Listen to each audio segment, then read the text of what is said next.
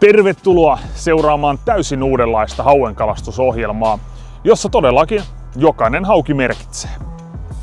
Tässä kilpailuformaatissa tulemme näkemään 5 toistaan kovempaa hauenkalastustiimiä, jotka kisailevat toisiaan vastaan tavoitteenaan kerätä mahdollisimman paljon haukipisteitä. Näitä niin kutsuttuja haukipisteitä jaetaan jokaisesta saadusta hauesta. Ja mitä suurempi hauki, sitä enemmän pisteitä. Alle 4 kilon kaloista saa 1 pisteen, eli nämä ovat niin sanottuja leader touch-kaloja. Eli pelkkä perukkeen koskeminen riittää 1 pisteen varmistamiseksi, eikä kalaa tarvitse erikseen punnita. 4 ja 5 kilon väliin osuvasta kalasta saa 5 pistettä, 5 ja 6 kilon väliin 10 pistettä ja niin edespäin. Ja koska kymppihauki on kerhokala, siitä palkitaan suhteessa vielä hieman enemmän, eli 50 pistettä. Kilpailuajan päätyttyä se joukkue, jolla on kisan isoin kala, palkitaan vielä ylimääräisellä 25 pisteellä. Joukkueet ovat nyt valinneet omat ykköspaikkansa ja seuraavien viikkojen aikana tulemmekin näkemään monenlaista erilaista taktiikkaa, kalastusmuotoa, hienoja vesistöjä ympäri Suomen sekä totta kai niitä suuria haukia. Kilpailijat ovat matkalla ykköspaikoilleen ja päivän päätyttyä pääsemme näkemään, mikä joukkue on vetänyt pisimmän korren ja ketkä pääsee nostelemaan poikaa. Hyvät naiset ja herrat, tämä on Every Pike Counts!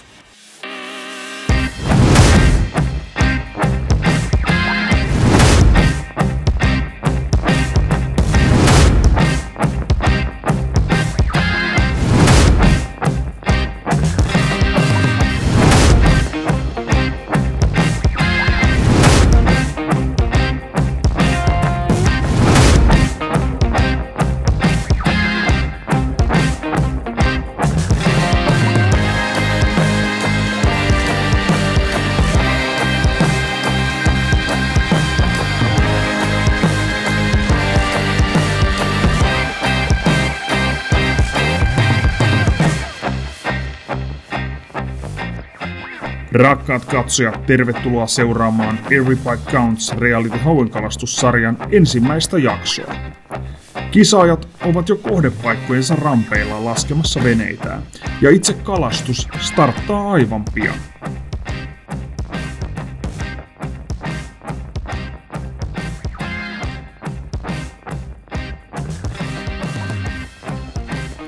Vesistöjen valinnoissa pääsemme monelle erilaiselle kohteelle seuraamaan näiden huippumiesten otteita.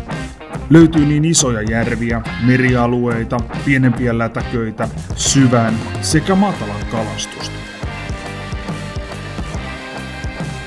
Jokainen tietysti uskoo, että oman joukkueen valinnat ovat tälle pisteformaatille ne parhaat. Ja me pääsemmekin yhdessä nauttimaan ja katsomaan, keiden päätös tosiaan osoittautuu parhaaksi. Kilpailuajan nyt lähtiessä käyntiin pääsemmekin esittelemään ensimmäisen joukkueen. Tervetuloa Every Pike Countsiin. Ollaan Team Karmin, Tomi Tikkanen. Jani Karonen, me tultiin voittaa tää kilpailu. Team Garminin ukot ovat kovan luokan haukimiehiä. Karoselta löytyi jo ennen Garminin live-laitteilta vyöltään yli 40 kymppikiloista haukea, joista isoin käsittämätön 15,4 kiloa.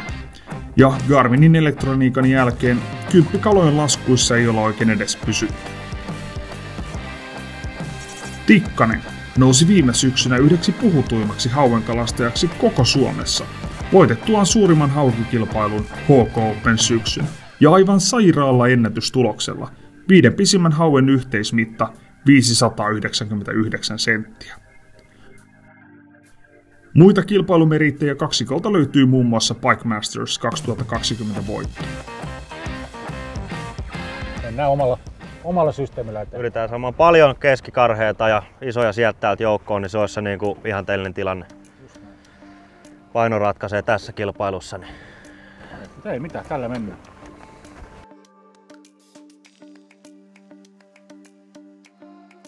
Vähän haastavaa, tää melkein vaahtopääaaltoa puskee tähän selälle, mutta onneksi on tehokas kone ja raamikas vene, mikä tottelee rattia ja kaasuun, niin eiköhän me tästä onnistu ihan hyvin täsmäkalastaakin näitä liveskopessa havaittuja haukia. Opasta mua aurinkoon. Tää on semmonen järvi, että keväällä käytiin täällä muutama aika hyvä reissu heittämässä ja pari kerhoa kävi näytillä. Ja nyt tää on ollut oikeastaan holdissa koko kesän, koska täällä on vesi aika lämmintä ja käytiin perjantaina sitten semmonen pieni koeraapasu vetäsemässä ja se palkitsi ihan mukavalla pötköllä tossa noin, että 116 10 plussa oli strategiset mitat, että niitä tässä järvessä asuu ja niitä täältä lähdetään nyt hakemaan. Täällä on toiminut aika tämmöiset ärsyt. Keltamustat. Tää on ihan sameet vettä tänään. Katsotaan miten ne toimii. Uisti voi laittaa veteen. All in. Noniin. Lykkätil. Ai.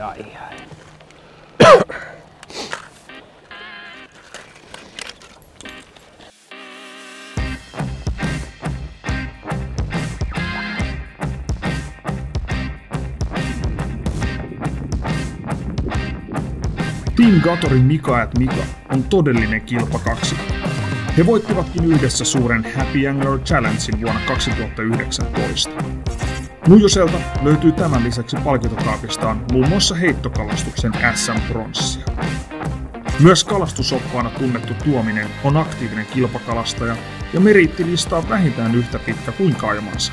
Ja pitää sisällään muun muassa Lundin kisan 3. sijan, viehekalastuksen SM-pronssia ja HK Openissakin top 10 on pariin kertaan päästy. Kilpailutilanteessa tämä kaksikko on siis aina vaarallisimmillaan.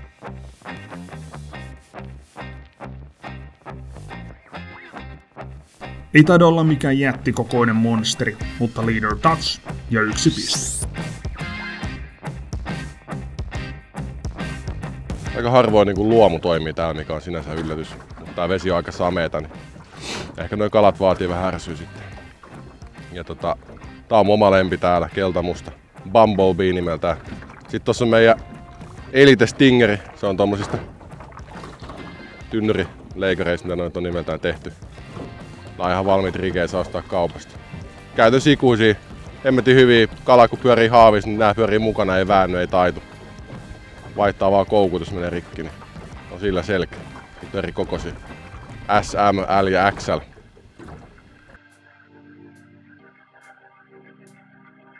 Kauanko Gatorin ylivoimainen johto pitää? No, seuraavan kisaajan ilmeestä päätellen ei kovin kauaa. No niin Antti, nyt lähdetään kisaan. Niin lähdetään. Ollaan mun vesillä ja tänään lähdetään ehkä normista poiketen niin yrittää määrää Antin kanssa. Katsotaan, että osaako Antti sellaistakin kalastusta. Täällä Vaasassa se on ennen onnistunut. Nyt palo paikat. Joo, me ollaan Merenkurkun saaristossa täällä Unescon maailmanperintökohteella ja tällaisessa matalassa ruovikkoisessa lahdessa, missä on paljon rikkonaista pohjaa, paljon kiviä ja täällä yleensä liikkuu hyvin määrää.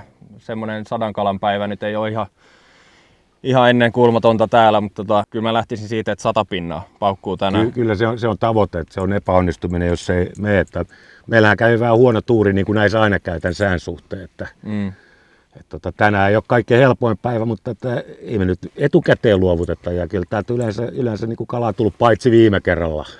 Ja sitten meillä on uudet sebat. Kyllä. 5X. Ensimmäiset kepit, mitä Suomessa on, niin näin meillä täällä koekäytössä. Ja sama juttu niin uistin puolella, niin esimerkiksi uudet Mac-hybridit on täällä meillä käytössä. Että katsotaan, miten nämä toimii. Laitetaan muut jengit tiukoille.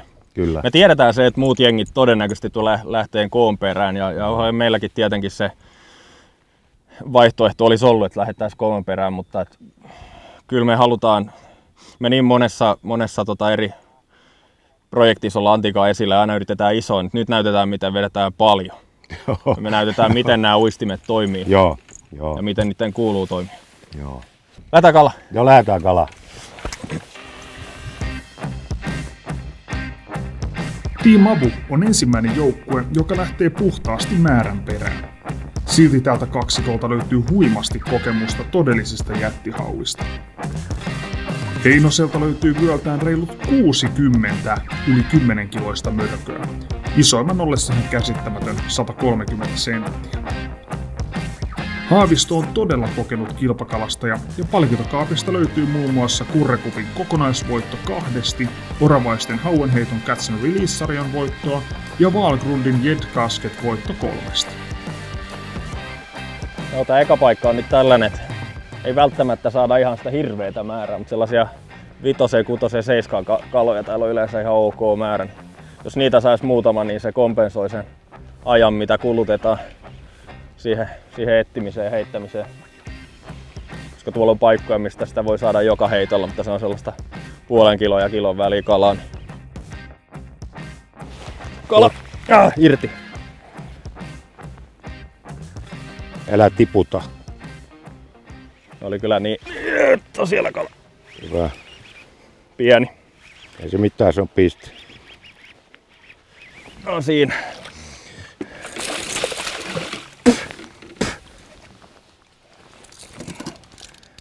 Pyrstölle meni sitten kappaleeksi saman tein. Joo.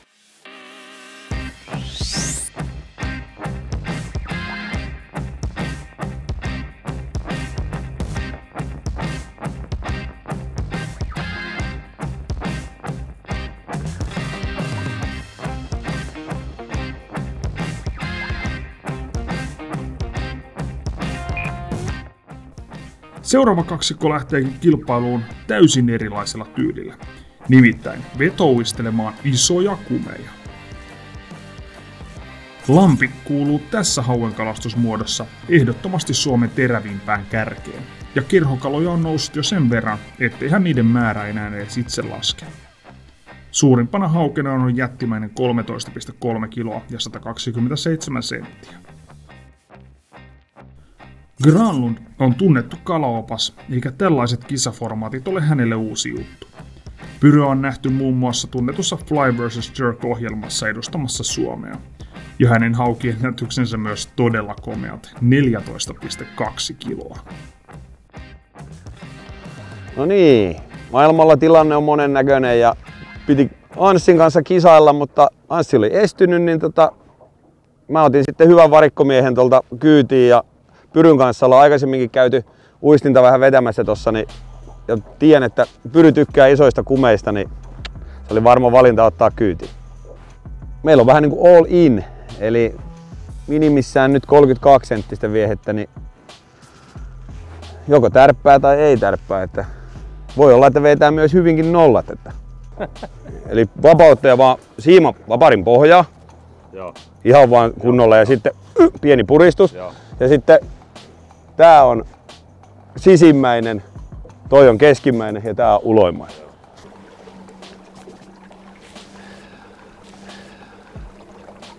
Ollaan matkalla meidän kalapaikalle.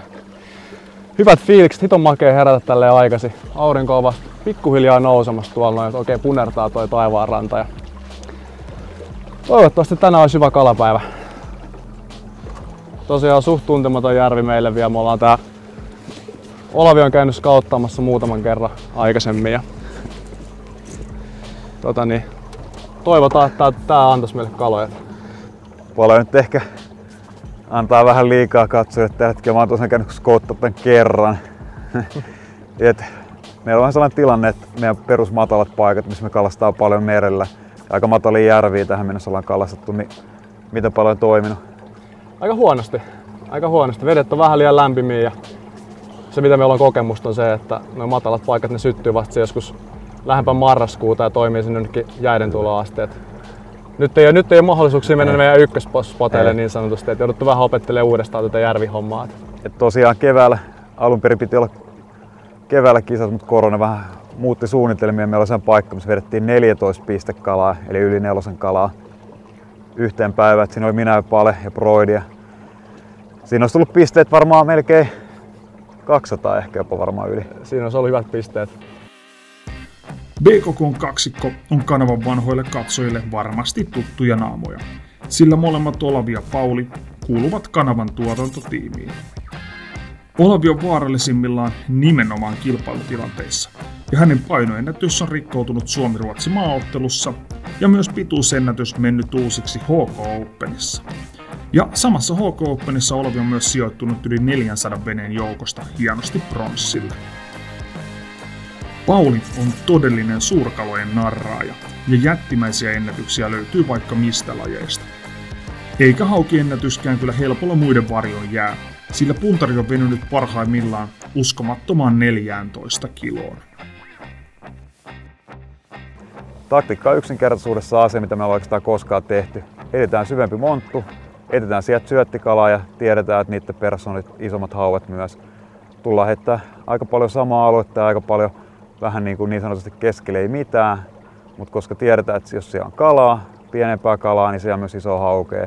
Sitten pitää vaan uskoa siihen touhuun, mikä treeneissä nyt on sinällään kuitenkin positiivisesti olla saatu kuitenkin jotain ihan ok kaloja ja sinällään tiedetään, että se homma toimii, joten niin kun lähdetään vaan tekemään jotain, millä me uskotaan, että me voidaan oikeasti voittaa tämä kisa. Me ollaan molemmat treenattu meidän selkäranka semmoiseen kondikseen, että se tulee kyllä kestää tämmöisen mahdollisen tyhjän heittämisenkin. Kyllä.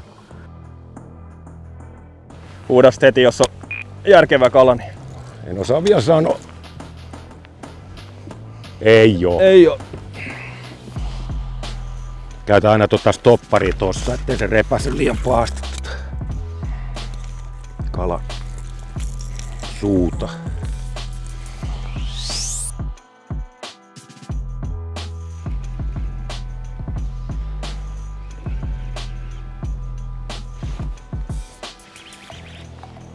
Onks kala? No, pieni.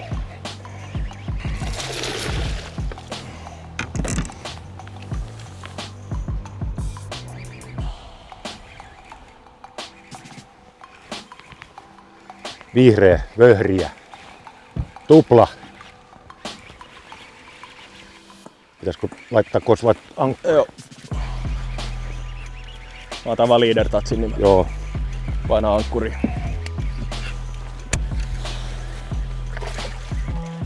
Joo, leader touch.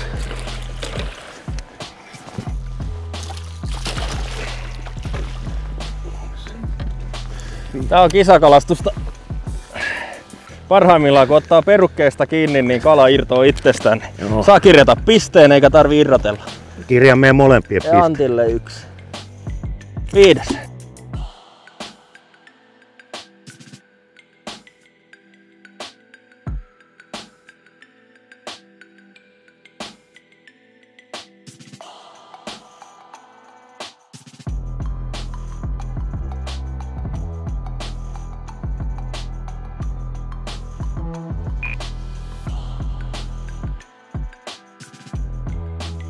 Ollaan täällä Järvi-Suomessa suhteellisen ison reittiveden aika isolla selällä, että ei olla millään pikkuvesillä yrittämässä, että isoissa vesissä elelee isoja kaloja. Mä uistelen paljon ihan niin kuin isompia alueita, että mä tykkään pyöriä kesälläkin tuolla ihan selkävesillä, siellä vähän niin kuin keskellä ei mitään, koska siellä on paljon tilaa pyöriä ja monesti nyt pikkuhiljaa on ruvennut noita isoja kaloja löytymään sieltä, että sieltä kun löytyy yksi iso kirkas piste 15, niin yleensä se sitten tärppää, kun sillä ei välttämättä ole siellä mitään muuta syötävää tarjolla.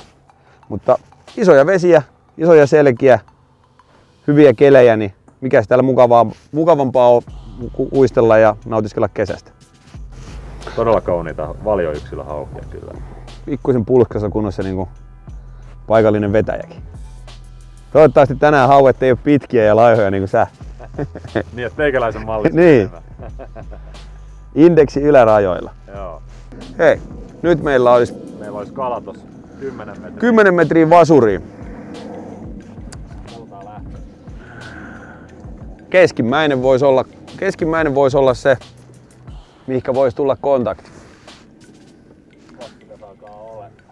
Ei vielä. Sitten vasta kun toi katoo tuosta ruudulta toi. Se menee kumminkin, siellä on reilus parikymmentä metriä siimaa pihalla ja sitten kun se on vähän jälkeen.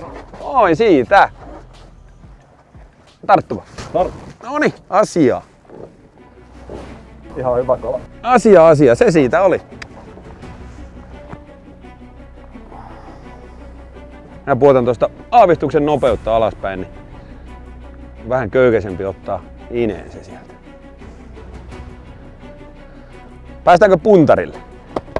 Päästäänkö?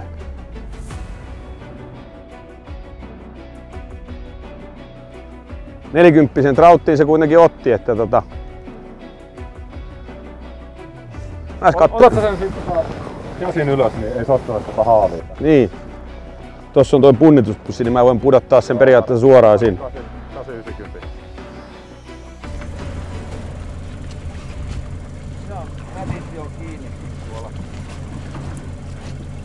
Ja kato kuin komea värinen, tällainen tumma, vihertävää taittaa. Hyvä selkä. Nyt on todella komea avauskala Team Lowlandselle. 5,5 kiloa tummaa ja kaunista järvihaukea. Oh yeah!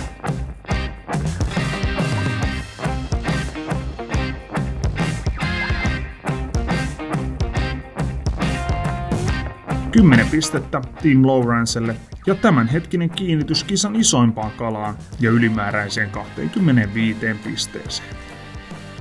Mutta kilpailupäivä on vasta alussa ja tämän kokoinen kala nyt tuskin tulee kestämään vielä ihan kisan loppuun asti.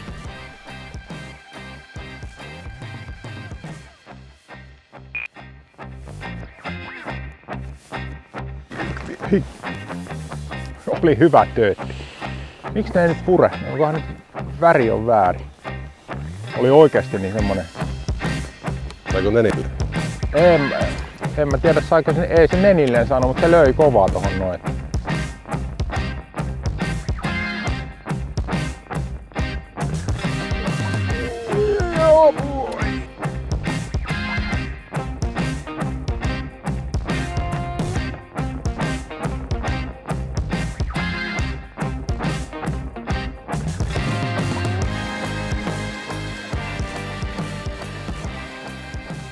Hienoa! Mitä se näyttää? Onko tuo hauki? 475, 480 tän. Elikkä siitä pois, eihän se sitten oo kuin 4,3. Ei kun 3,3.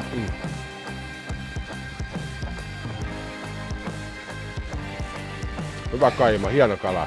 Kala tuli Gatorin Shiny Smoltilla. Nää tulee kaudelle 2021. Eli me täällä vähän testataan ja koeajetaan näitä uusia värejä. No niin paksu pötkö. 200 grammaa vai 4 kiloa, harmi. Niin. Noita lisää. Näitä lisää. No, tämä oli niin sanottu 1 pisteen arvoinen suoritus.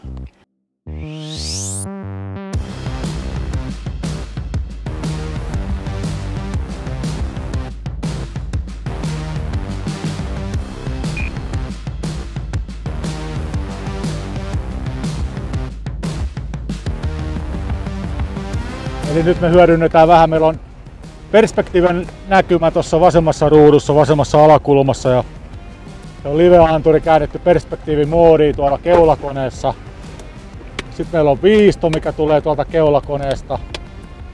Sinne on integroitu GT54 anturi ja sitten Jani pyörittelee tuossa notkeilla ranteella tuota Liven 360 anturia, että mitä pystyy pyörittämään, etsitään noita välivesikaloja. 30 metriä se? 34 metriä. 34 metriä on eteenpäin näyttää hyvin näyttää isommatkin ja pienemmätkin kalat tuolta kauempaa. Jopa 40 metristä on saanut toimimaan tavallaan hyvin, mutta sen verran keli tosiaan tässä. Et ei lähdetä niin pitkällä 40 metrin päässä olevia kaloja jahtaa, että tää tuuli tosiaan vaahtopäätä lyö ja paremmin ne saa pidettyä tossa ja etittyä, kun löytyy pikkasen lähempää.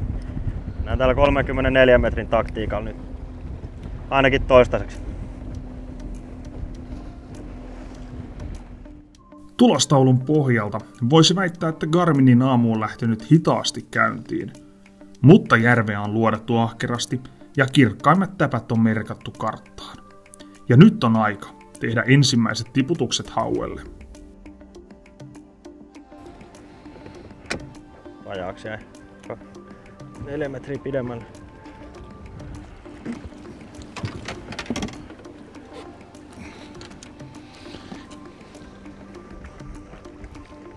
Suoraan. Oh.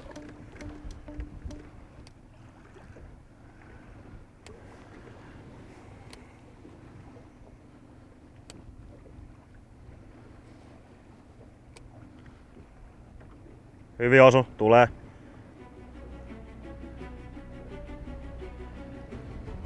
Käänty perään.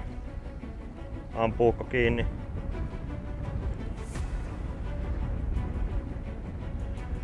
Nyt tulee. Nyt työkkää. Kala. Ei. Ei.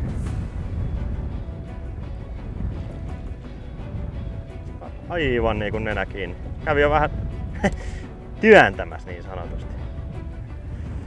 Hyvä. Kala tekee sen päätöksen.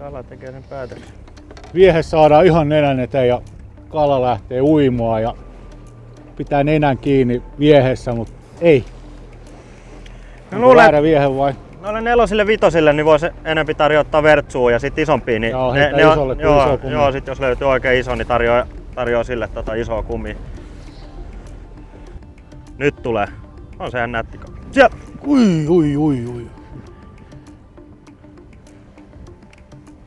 Mä koitan äkkiä tuolla vertsu.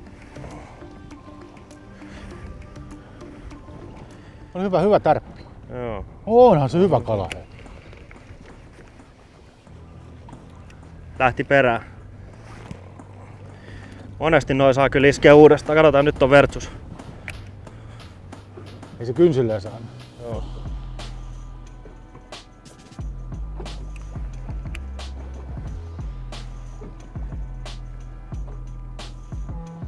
Vai joo? Joo. Se on noin kaukana heitä. Joo. Se on ihan nätti kala, jossa ja guha. Kato kun loistaa komeasti.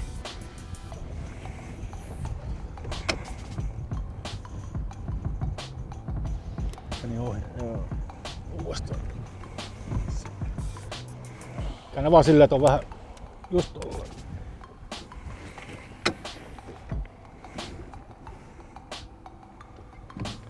Nyt tippuu ihan ok.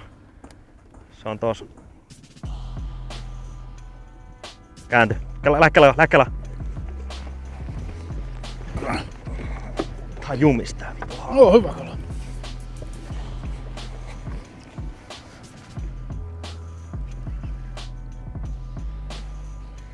No, on se punnittava. On tää punnittava. On. Hieno hauki. Aro anturi. Kato. On se melkein metri. On sellainen 6+.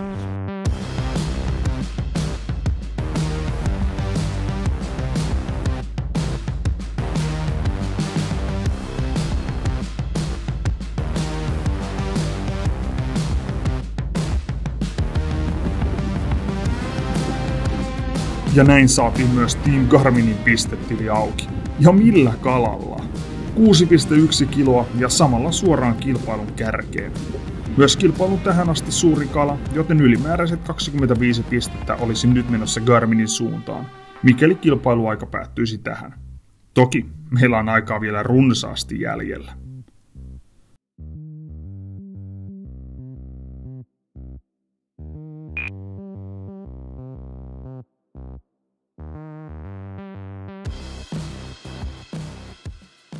Tää on kyllä koominen fiilis, että kuitenkin tietää, että niitä kaloja ei voi tulla joka heitolla eikä edes joka tunti. Tai no ei varsinkaan joka tunti myöskään, että välillä syö ja välillä ei. Et yleensä käy niin, että tuleekin, jos niitä syöntipiikkejä tulee vaikka 1 tuntiin melkein puolet päivän kaloista, vaikka olisikin 80 tuntia heittää, niin silti jotenkin kun on kisa päällä ja näin, niin usko on kyllä aika rajaton, tietynlainen ylitseluottamus päällä ja näin. Katsotaan, että missä kohtaa usko muuttuu pakokauhuksi ja pakokauhu muuttuu jossain vaiheessa joko järkyttävän isoksi kalaksi tai sitten järkyttävän isoksi epäonnistumiseksi. Toivotaan, että ei tarvitse ikinä mennä siihen pakokauhuasiaan. Kyllä. voitais skippaa sen mun puolesta. No.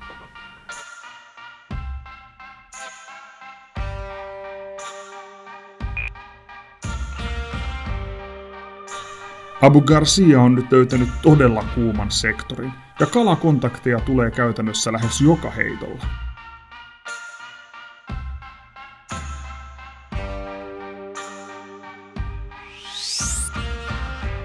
Koko on vielä aika pientä, mutta tällaisella tahdilla näitä yhdenkin pisteen kaloja, niin pistetili kyllä karttuu hurjaa vauhtia.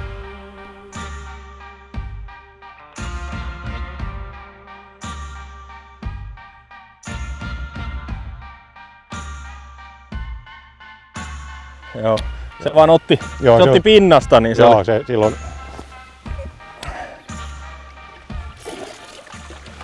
Ja liideri. No niin kuin mä sanoin tuossa aikaisemmin, niin täällä normaalisti kun on kala kiinni, niin pidetään vapaa vähän matalemmalle, ettei se kala tuu pintaan. Täällä on niin matala, 1,60 metri nyt ja tuolla on paljon kiveä pohjassa ja muuta, niin ei halua sitä sinne hankaamaan. Niin valitettavasti täällä joutuu vähän tuomaan pintaan tuota kalaa. Ei se mitään. Oi!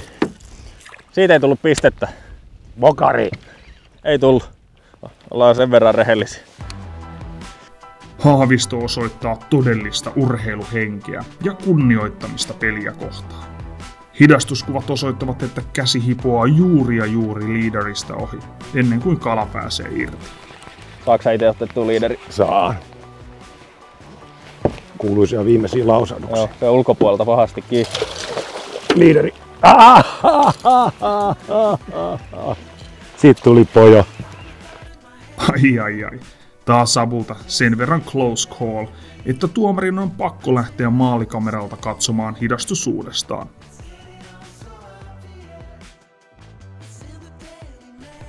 Kyllä, ja kyllä sieltä leader touch ehtii Antille tulla ennen kalan irtoamista. Eli tämä lasketaan 1 pisteeksi.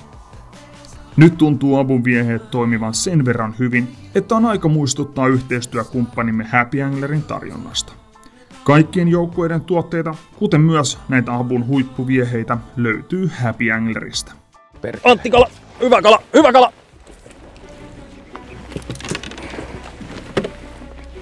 Tuo tänne vaan.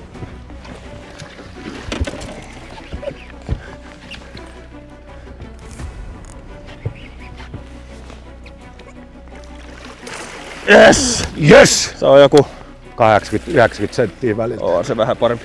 Mä ankkuroin. Ihan viitä. Jäätävät vauhdit antaa. Kyllä. Niin kun vedet näin lämpimiä onko vielä. Muuten roju? Yes! Katsotaan paljon toi haavi tosta painaa. Se oli 684 vai 94? 684. Tää on joku semmonen 90 senttinen kala. Tosi hienos lihas. Iso pää. Tosi iso pää. Yes. Päästetään se takas.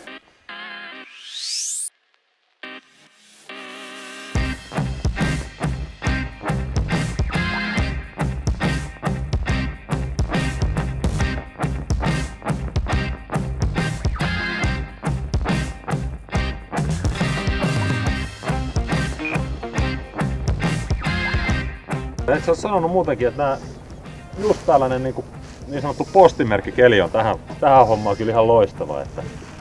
No mun ajatus on siinä se, että valo menee paljon pinnan alle, vieheet tulee siinä 2-3 metrin välissä, mikä on vielä näissä veden väreissä sun muissa se, että se viehe näkyy siinä. Ja sitten vaikka se kala olisi 5-6 metrissä, niin se kyllä näkee sitä kirkasta taivasta vasten sen iso hahmo. Ja sitä myöten se tulee hakeen sen sieltä. Että itse on niin paraimmillaan yksi kala, mikä on viistolla bongattu tai viistossa nähty. Se oli niin kuin metri pohja yläpuolella reilussa 10 vedessä. Ja se kävi silti hakemassa sen troutin, mikä tuli siellä 3 metrissä. Ei vitsi, tää on ihan mutkalla täällä. Olisiko meillä ollut tärppi? Todennäköisesti. Tää on mennyt vielä ihan kunnolla. Meillä on ollut tärppi hyvin suurella todennäköisyydellä, kun tää on painautunut vielä näin hyvin tähän pyrstöstä läpi. Voi harmin paikka, ettei ole kiinni jäänyt. Todennäköisesti isompi uistin olisi antanut kalaa ylös asti. No, antaa pikkuhaukien haukata.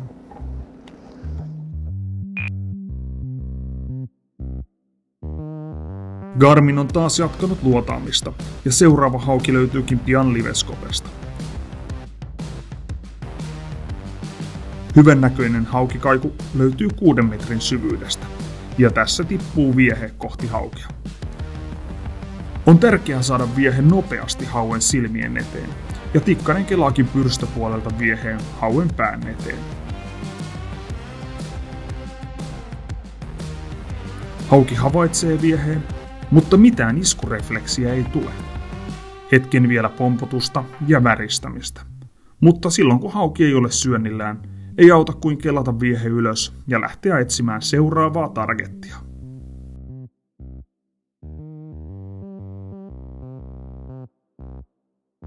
Valkovatsanen, sit ne oranssit on UV-aktivoitu, niin mä en tiedä näkyykö siinä kameraan, mutta nyt on jonkun verran UV ilmassa, niin nää hohtaa. Samee vesi. Plus tää näyttää tämmöseltä särkilahnakalalta, niin kokeillaan. Tässä on vielä räminäkuulat sisällä, niin saadaan vähän meteliä tonne veteen. Nyt on hyvä kala. Sanois, haluat mä tein jotain keuliksia. Älä tuu liian lähelle sitten kuvaamaan, nyt on hyvä kala. Kokenutkin kilpakalastaja välillä hieman puristaa vapaa, ja se näkyy ja kuuluu otteissa. Mä käännän vähän vasuriin. Noniin. Älä pakota sitä, älä pakota kaimas, se ei tuu. Ei vittu. No, hyvä kaima sieltä. Yes. Yes. Hyvä. Oho, multa putos mikki ja kaikki saa. No. Nyt on vähän tseko. Nyt on vähän hässäkkä. Ootas hetki. Mikit tippuu ja hässäkkä on päällä. Gatorin pojilla menee varmasti tovi ennen kuin kala saadaan haavista näytille. Joten käydään kurkkaamassa BKK-tilannetta tässä vaiheessa. Se on aika viileä vielä, mä veikkaan, että tässä kun mennään puoli tuntia eteenpäin, niin mikä meillä on silloin jo eka kala veneessä. Vai mitä Olvi luulet? Kyllä mä luulen, että on. Veikkaan, että se aurinko nousee koko ajan ja vähän olosuhteet muuttuu, niin jossain kohtaa tulee se joku tekijä, mikä aktivoi se haue. Oikeastaan voi mennä jopa pidempäänkin, mutta mä luulen, että sitten kun me saadaan se eka kala, niin me saadaan aika nopeasti se toinen ja kolmas perään myös. Kyllä.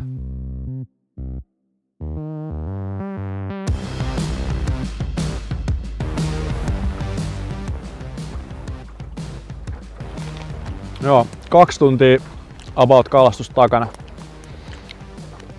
Mitä Olavi luulet, mitäs noilla muilla tiimeillä menee tässä vaiheessa? Se on varmaan paremmin kuin meillä. Veikkaan, että muutama tiimi on varmaan saanut jo isomman kalan veneeseen. Siinä on toki. Onko painoa paljon? En mä saa sanoa vielä. Ei tunnu miltä superpainavalta, mutta katsotaan.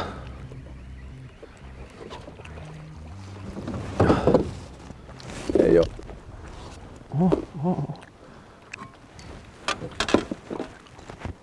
Otetaan täältä puolelta. Joo. Kohta mä otan ankkurin kiinni meet nyt, niin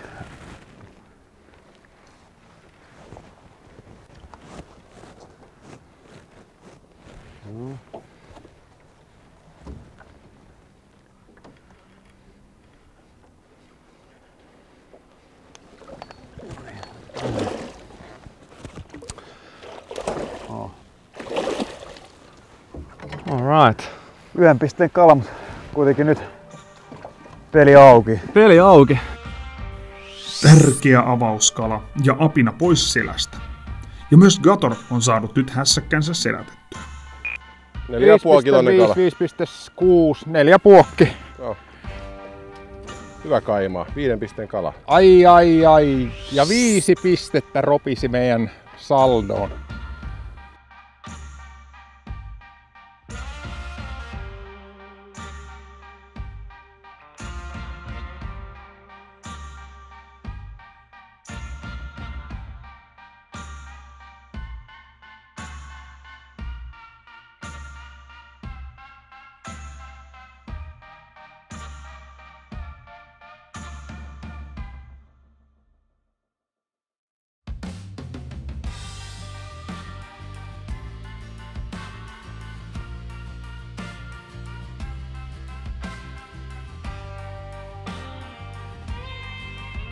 Två vaan tre. Me ollaan kaksikielinen vene, kun tuo Jani on tommonen umpiruotsalainen, niin meillä on tämmönen ruotsinkielinen kirjanpito tässä näin. Ja nyt mä merkkaan siihen ensin ton oman kalani suomeksi, mä laitan sit ruotsiksi ton Janin kalan siihen perään. Meillä on nyt sitten 26 kalaa, josta yksi on se 5 puokki. Ja nyt on 27 kalaa. Ota sille leader touch, niin mä saan merkata. Ei kerinnyt. Eikö kerinnyt? Ei kerinnyt. Mut katso, tuomari on just kattonut. Ei kerinnyt. Ei kerinnyt.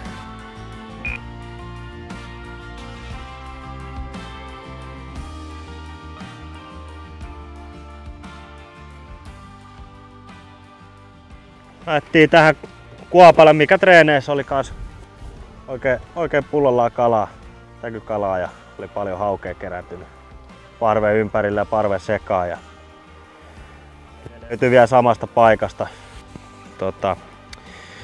Luulen, että otetaan tuohon täsmävertikaali igaussessio jälkeen otetaan vähän tällaista normaalia perinteistä heittokalastusta, niin se on sokkona, kun alueella on niin paljon pienellä alueella on niin paljon haukea, että tää onnistuu vallan mainiosti, ettei ole mitään epäselvää, etteikö saatais näitä isoja haukisäde uimaa kalojen näkökentässä. Mä luulen, että ei tarvii montaa heittoa heittää, niin on ensimmäinen kala kiinni. Garmin vielä niukasti kiinni paalupaikassa, mutta Abu nostaa jatkuvasti kalaa. Mutta mitäs Garminin pojat itse ajattelevat tuloksesta? Kyllä vielä ollaan alakynnessä, mutta en usko, että tällä tulokseen vielä top 3 pääsee. Kovat on uskot kilpakumppaneista, mutta kellä sitten se ykköspaikka voisi olla? Niin varmaan tällä hetkellä on vielä Louransella, on vähän semmonen. Jos ne on uistellut niillä 40 senttisiä 3D roadsella, niin... Et se Heinoseluat? Ne on ollut mun arvauksen mukaan kalastamassa kappaleita, koska niilläkin voi pärjää tässä kisassa. Mä luin somesta, että Heinonen on ruvennut jikailemaan ahventa. Se oli kaikki ahvenkuvia, kun se esitteli. Joo. Mikä on miehen mennyt? Suurhauen kalastaa kappaleita ja ahveni. Ai vitsi, se katsotaan. No. Eväspuoli kuuluu kyllä olennaisena osana kalaretkiä, kyllä on sitten oma tai opastettu, mutta kyllä evät pitää olla kondiksessa ja nälkä ei saa kalassa tulla. Ja hyvännäköiset burgerit meillä on kyllä tällä hetkellä, Mikko. No. Kiukkuisia jätkiä kalalla ei kattele kukaan. Ei. Ja hei, tosimies syö myös salaattia. Meillä on tällainen kaurataskuburgeri, kanarintaa käärittynä pekoniin, siratsa mausteseos, valkosipuli aiolilla maustettuna, vähän salaattia, suolakurkkuu, aito cheddar. Ei muuta kuin kohti kitusia.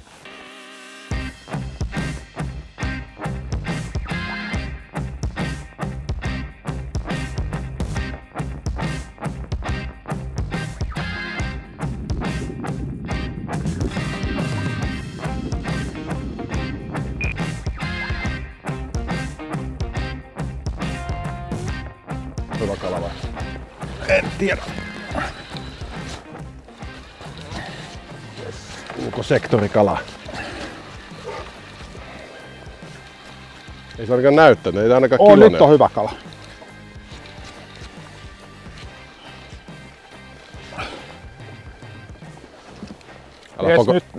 Nyt on oikeesti. Niin se tulee.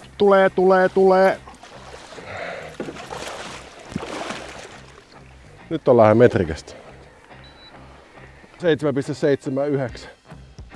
Elikkä 6,5 kiloa. 6,7. No niin. Joo, boy! Mikä se oli? 6,7 kiloa. On nätti. Hienoa! Tätäkin on käyty sitten pureksimassa, että olemme jättiläiskalojen tyyssijoilla. Mäkin otan tästä foto. Rakkaat katsojat, kilpailuun on saatu uusi Top Fish. 6,7 kiloa ja kalan toimittaa Team Gator Mika Tuominen.